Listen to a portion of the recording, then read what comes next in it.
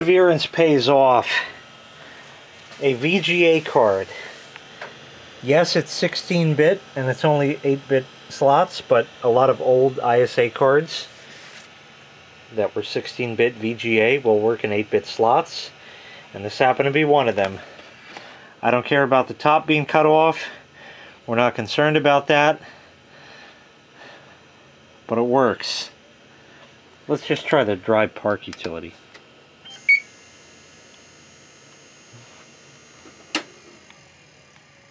Drive's in pretty bad shape. I don't know if this monitor is fakakta any. It's entirely possible, but I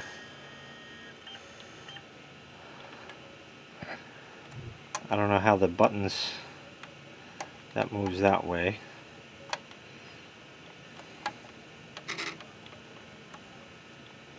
That moves it up.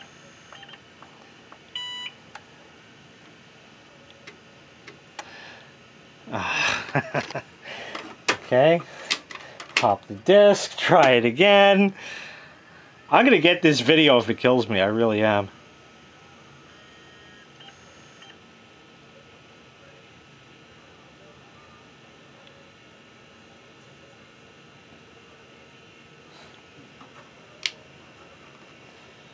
Shit, I hope it's gonna work.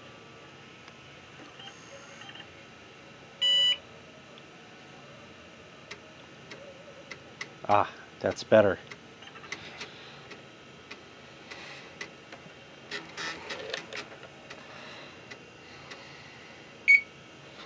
Okay, like I said, I don't care about the top. We'll do 0 for system checkout. It says loading, diagnostics loading, please wait. Upside down.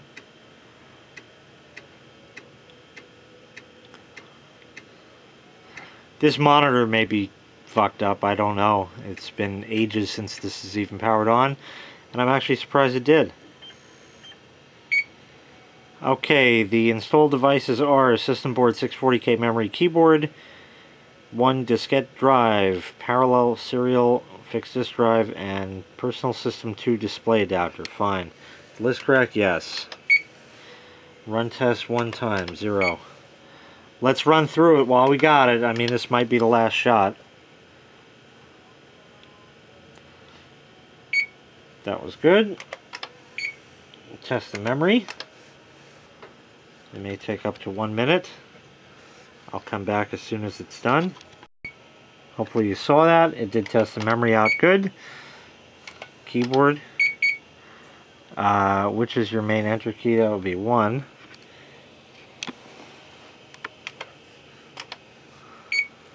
And it wants us to press any key. You can hold it for typematic test. I'll run through that quick. And everything turns to stars. If okay, Y, enter. Keyboard 300, which was good. We'll turn off scroll lock and caps lock. We're going to skip the diskette drive because that's what we came for. I think the parallel and serial ports required a wrap plug. Yeah, so it's going to die. Okay, that's fine. Serial port 11. Is a cable attached? No, it is not. Put the wrap plug, because there is no wrap plug, so that's normal. And 74, display adapter test. I'll move back here a little, because I think it gives all kinds of raster displays and stuff. Yeah, see? It's been a long time I've seen a proper IBM display test. You remember all this stuff? 40 column text, blinking text, shades of gray, great, fine, good. Reverse video, normal intensity, intensified, I don't know how well the camera picks that up. All the colors.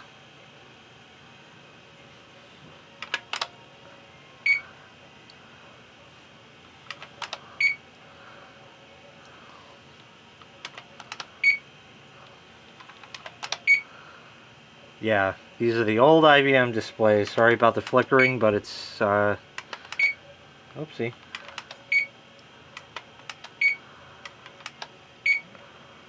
Oh yeah, 320 by 200, 256.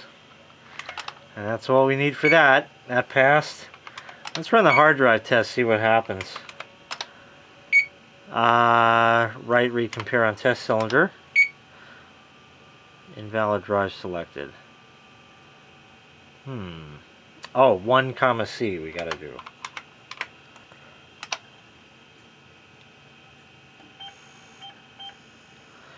That passed. Okay. 3, C.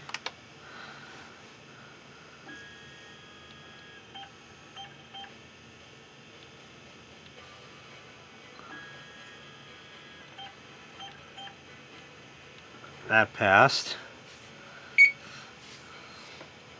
I think 4 takes a long time. So we'll run 2, C, because that's always fun.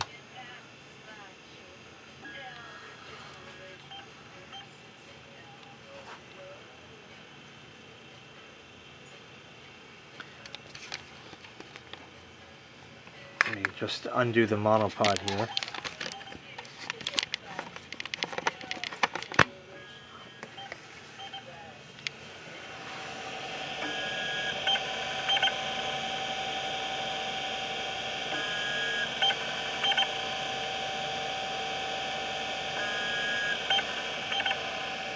Let's go light.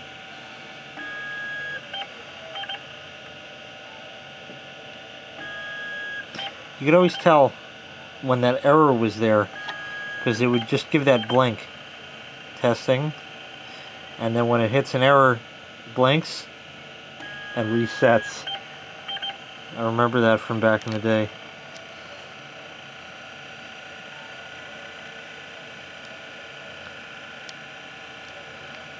Alright, so we'll come back when and if this finishes. Okay. I think it was the seek test, so we're just going to do it now on the diskette drive. And I'll let you listen. Oh, better do comma A, I guess. Yeah. Data will be destroyed. Fine. Give her.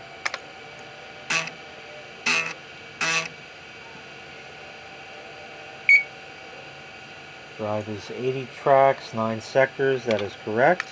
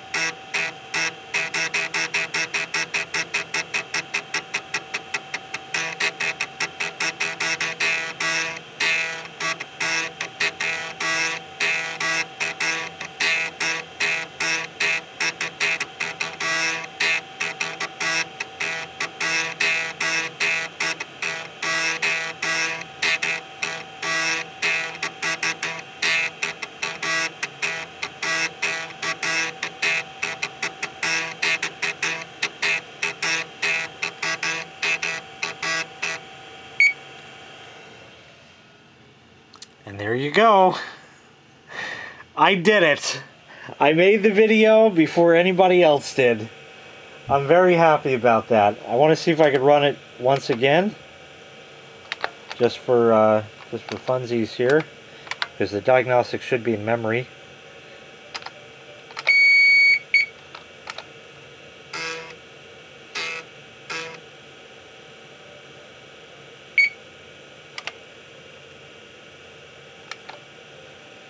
One more time. I'll tell you what's happening here. It's going full stroke out to the ends of the disc.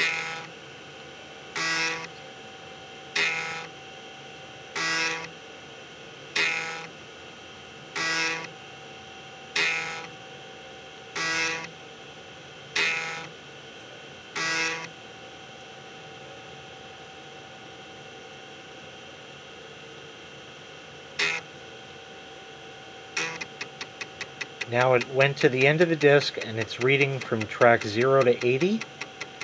When that finishes, it's going to read from track 80 to 0 in sequential steps.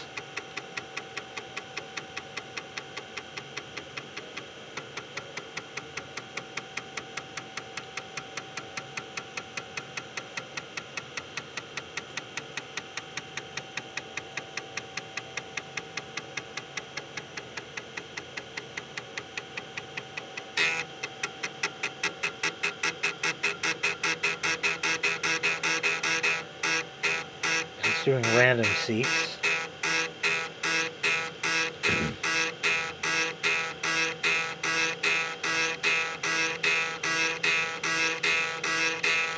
End to end.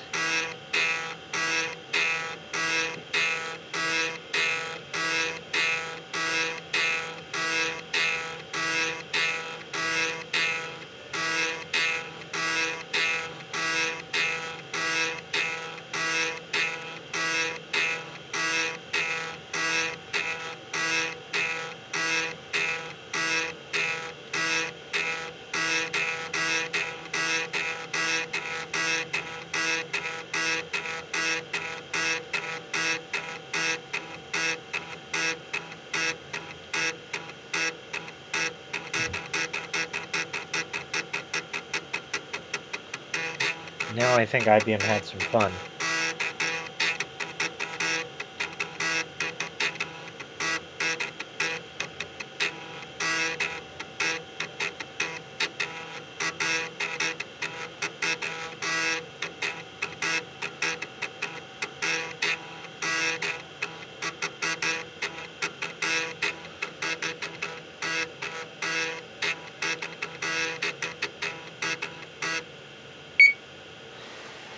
I really wonder if IBM technicians had fun with that the first time they ever got one of these to work on.